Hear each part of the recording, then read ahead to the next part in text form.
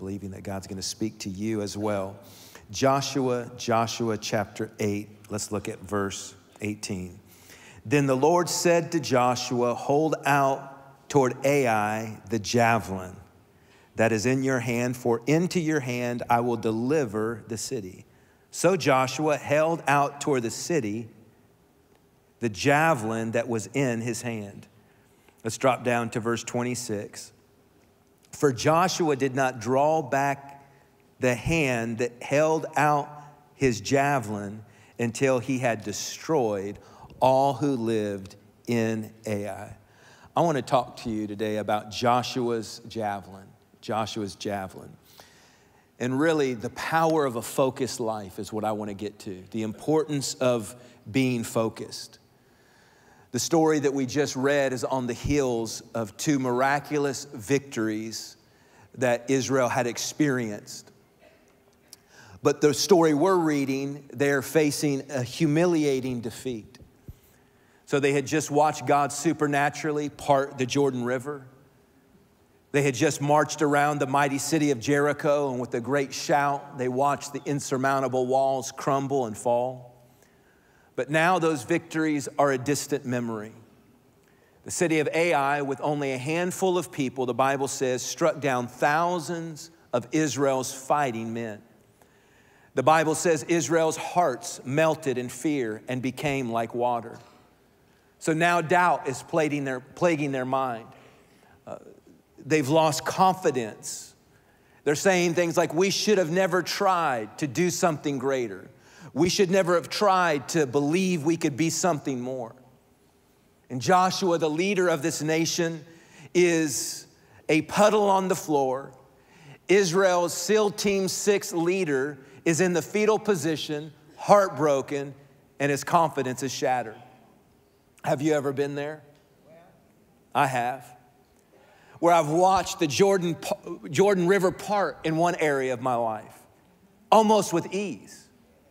And then another area, I've watched just the walls of something insurmountable crumble with minimal effort. But then there's these small things, these insignificant areas that I just can't seem to get a grip on. Victory is all around, but there's an area of defeat that keeps getting the best of you. That's your Ai. It has your number. It's a small thing, but it's caused a big wound. So how do you get back up after a humiliating defeat? After the failure, after the loss, maybe after the relapse or the betrayal, or after you gave something your very best, but you came up empty. God asked Joshua, he's in this place, he's devastated, but in an insensitive way, God says, why are you on your face? Why are you down on the ground, so broken, so shattered? Stand up. If you'll stand up, I'll show you why you keep turning your back and running. If you'll stand up, I'll show you how to conquer that thing which has conquered you. And so Joshua finds the strength to wipe his tears. He pulls himself up as a broken man, and God gives him a gift. It's a very valuable gift. Everyone in here can have this gift. The Bible says you're to desire all spiritual gifts. And we think prophecy, or we think healing, or we think some supernatural, miraculous gift. But here, it's a different type of gift that you and I, if we can find the courage to unwrap it, we can find purpose in any defeat. It's wrapped up in that pain. It's wrapped up in that defeat. It's wrapped up in that disappointment. It's wrapped up in that discouragement. And God tells Joshua what the gift is in chapter 7, verse 13. He says, consecrate yourselves for tomorrow. Everybody say consecrate. One more time, say consecrate. That's a big word. Maybe you've heard the word salvation, and a lot of people stop at salvation. They got their ticket to heaven, but they stop. Then you've got justification. Justification is just as I've never sinned. So a lot of people are saved, but they don't understand that they've been justified, which means just as though you've never sinned. When God looks at you, he looks at you in the exact same way he looks at Jesus. He sees you as perfect because it's not you that presents you to God. It's Jesus that presents you to God, and he's covered you just as if you've never sinned. But a lot of people tremble coming into confidence, into God's presence. They don't have any confidence. But what God wants from us is we're his sons and we're his daughters. Open the pantry, get in, grab some bread, open the refrigerator, pop open a drink of water or whatever you want to drink. He just wants you to realize that he don't see you like you see you. He sees you as his sons and his daughters. We've got sanctification. Sanctification is the process of being perfected. In other words, you don't get saved and get everything right. There's some steps. The way that it's best pictured is Israel leaves Egypt, but there's the process through the wilderness that they have to walk out for 40 years. That's sanctification. It's how God is getting Egypt out of them. They're out of Egypt, but God's getting Egypt out of them. Justification, sanctification, and now we have this word consecration. Consecration. What's this about? It means devotion, separation, and it means prayer and fasting for a sacred purpose. And it's a remarkable gift. It's separating your life from the distractions for a spiritual purpose. And the Bible says that Israel understood consecration. They consecrated themselves before they crossed the Jordan River. They had consecrated themselves for 7 days when they marched around the great city of Jericho and those walls came down. But this time in Ai, there was no consecration. The spies told Joshua they didn't need to consecrate. They didn't need to go all in. They didn't need to be extreme this time because Ai wasn't a big deal. It was just a small, insignificant area. Why weary the whole army over a small area so insignificant? And the result was they turned their backs, they ran in fear, and their hearts melted like water. So we never outgrow our need for consecration. We never outgrow our need for devotion, for the consecrated things. And so the Bible goes on to say that the issue was not Ai. It wasn't the greatness of Ai. It was not the strength of Ai. The issue was within Israel. The Bible says they had buried the devoted things, the consecrated things within Israel.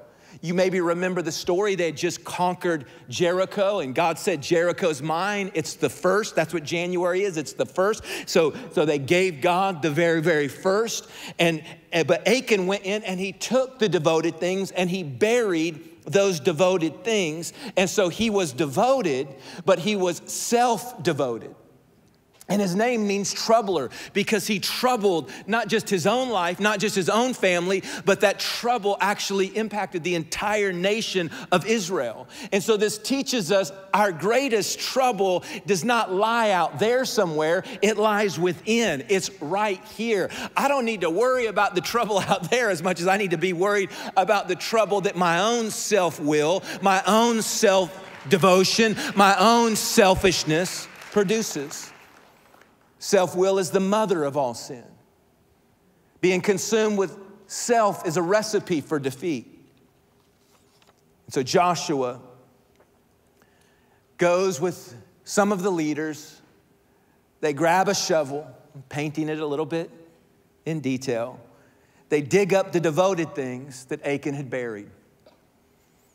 So you have to dig deep to find devotion and consecration in your life. It's spiritually back-breaking labor. But if you'll get the shovel and if you'll start digging and dig up those things that maybe you've buried, dig up that prayer life, dig up that time that you spend with God and open up his word.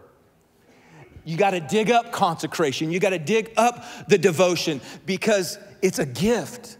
And God's given it to you, but sometimes we have this way of burying it. And not only does it mean that it's prayer and fasting, but it goes one step further, and devotion means tender-hearted, dedicated, zealous, and passionate. So it's not just that we're to dig up prayer, we're to also dig up a passion for prayer. We're not just to dig up the things that we've let go of, we're to be passionate about these things, zealous about God's word, zealous about his house. So Joshua, he dug up the devoted things. He got his passion back. And then he turned and buried the troubler. So today, some remarkable gifts that God has given us have been buried. They're there. They've been given to us. God has given us access to them, but they've been buried.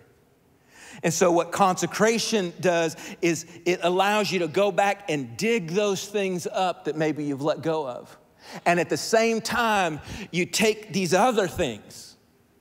Because many times what's happened is we've allowed something else to take their place, and now it's troubling you. Now your passions are troubled passions. Now your passions are, and that's the thing about the world, is the world's gonna require just as much devotion as God does. The world's gonna require just as much passion and just as much attention and just as much sacrifice.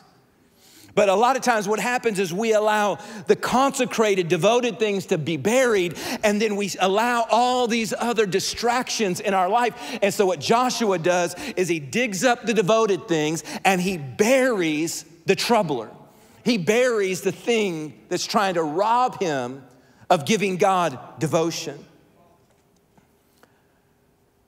The next thing that happens is God says to Joshua, I want you to take a javelin in your hand and point it towards Ai. I love this because a great picture for you and I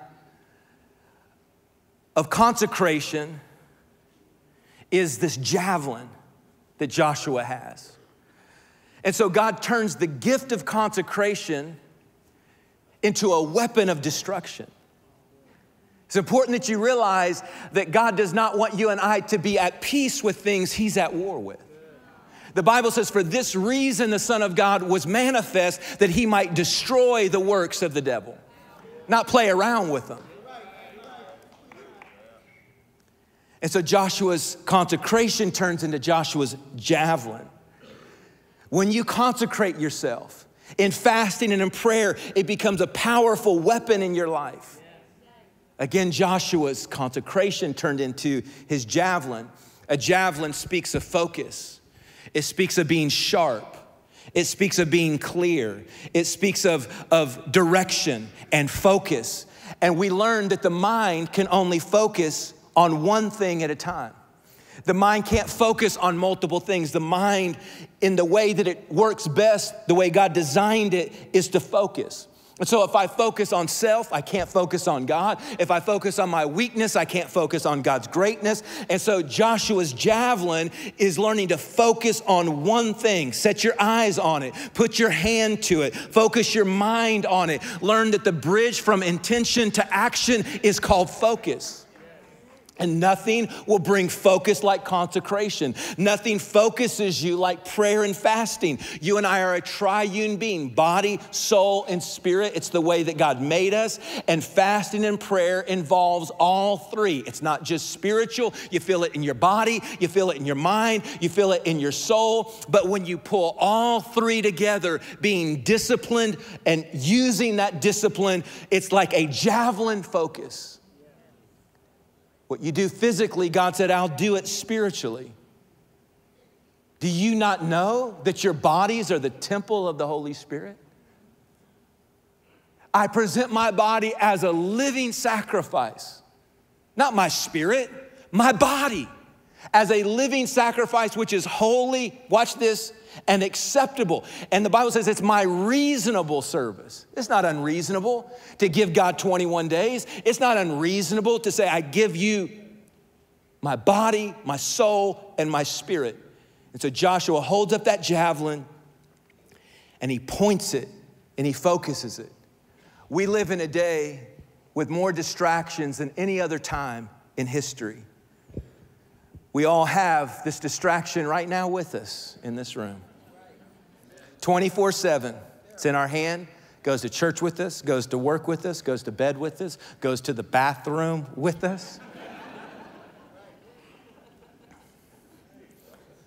This thing we call a phone can be a great distraction.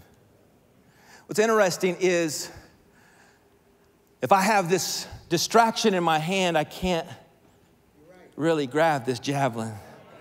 I mean, kind of sometimes a little bit, but you know, if I try to, I tried the prayer fasting for about 2 or 3 days.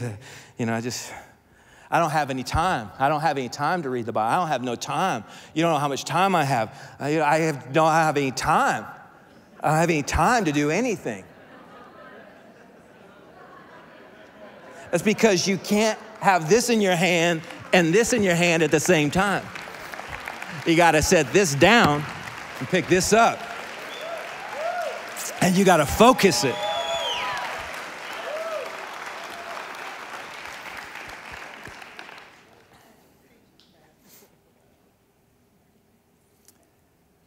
Your brain craves distraction. Every time you pick up this phone, a hit of dopamine is sent into your body. Same thing that happens when you eat chocolate. Praise God. Same thing that hits your body when you have sex. Praise God. If you're married. If you're not, get a Javelin focus.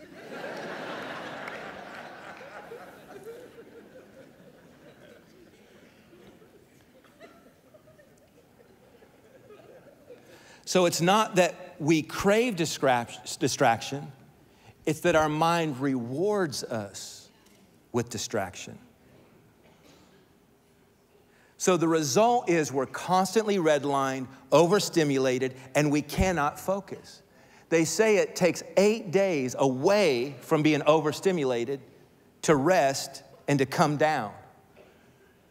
So we don't need to do more to get a Javelin focus.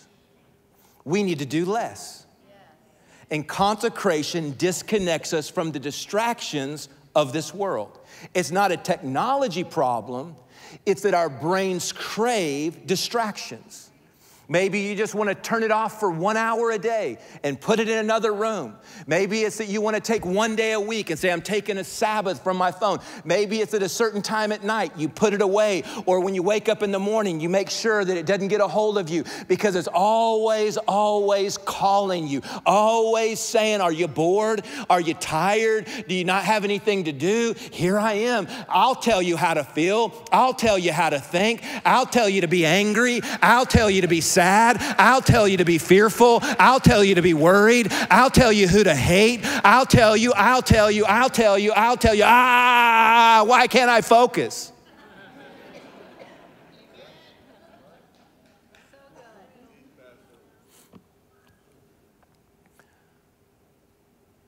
The goal is to abstain for a spiritual purpose.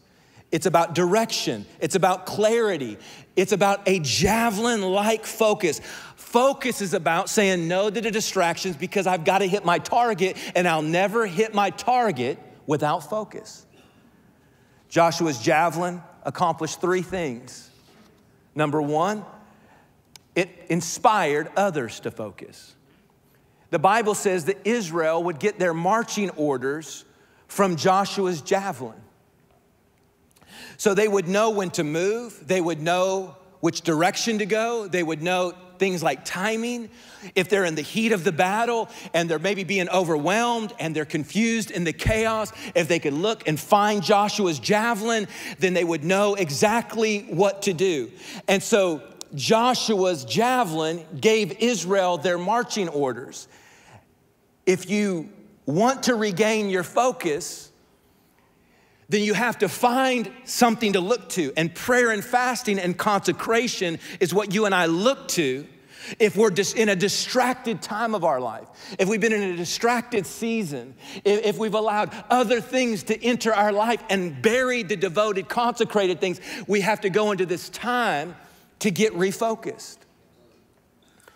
And if you'll focus, it'll inspire others to focus. In Acts 16, Paul and Silas are on their way to a place of prayer, and a demon-possessed girl starts to distract them. And the Bible says Paul turns around and he casts that demon out of her because it was just annoying them. Just an annoying little devil, just an annoying little thing. So the devil will send every possible distraction he can when you get focused.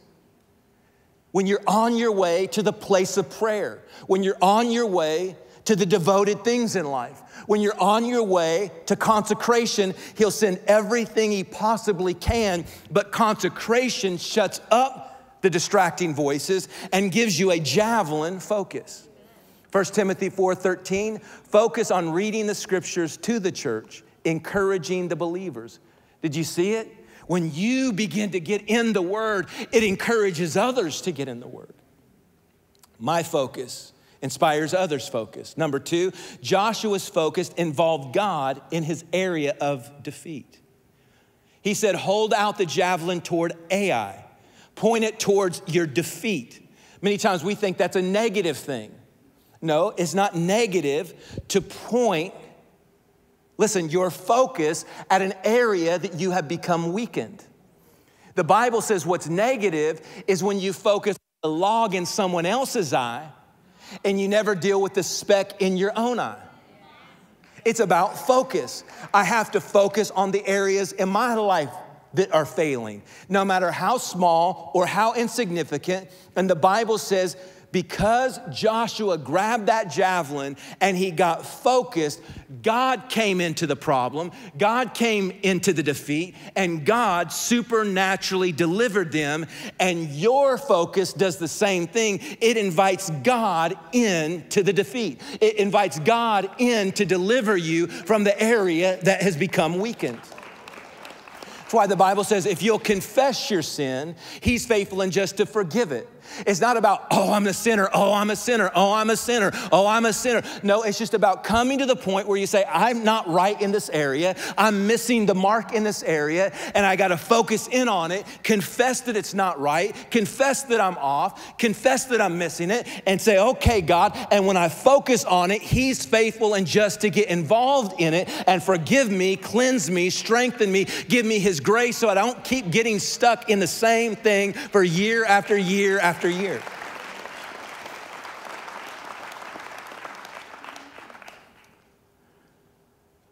Where do you need to see victory? Put it before you. Write it down. Give God a target, because God likes partnering with his creation. He doesn't have to, but he likes to. He uses angels. He doesn't have to use angels, but he likes partnering with his creation. He partnered with Mary to bring his son into the earth. He didn't have to, but God likes partnering with his creation. He gets glory out of partnering with you and with me. So you focus your fast. You focus it in an area of weakness, and God gets involved. Number 3, Joshua's focus overwhelmed the enemy's distractions. Verse 26, we read it. Joshua did not draw back the hand that held the javelin until, everybody say until, he had destroyed Ai. Most of our problems are a result of broken focus. You just try, it didn't work. It didn't work. Because we're experts at distraction. We practice distraction 16 hours a day, 7 days a week. So we wonder why we're professionals at being distracted. It's the law of practice. Anything you practice, good or bad, you become great at.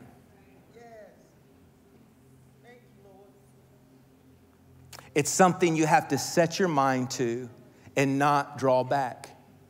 Because focus is the only thing you really have control over. And you'll never get focused until you open the gift of consecration. You got to open it up. And that gift will become a weapon for you. Look at Jesus. He's in the wilderness, and he can't just go at life. No, he takes 40 days and 40 nights, and he's consecrated.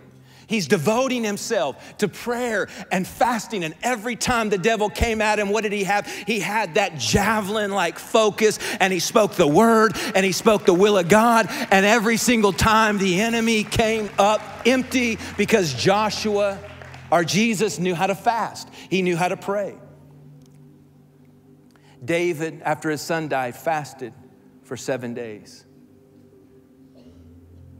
He was regaining his focus. It wasn't that his heart wasn't broken.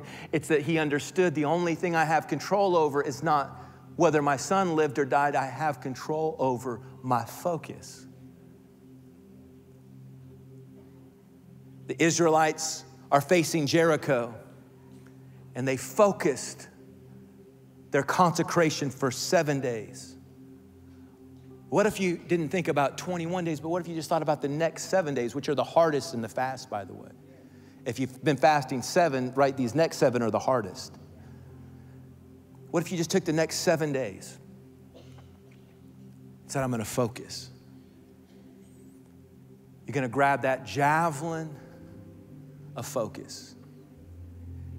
And the Bible says when they did that, they ambushed, captured, and burned Ai.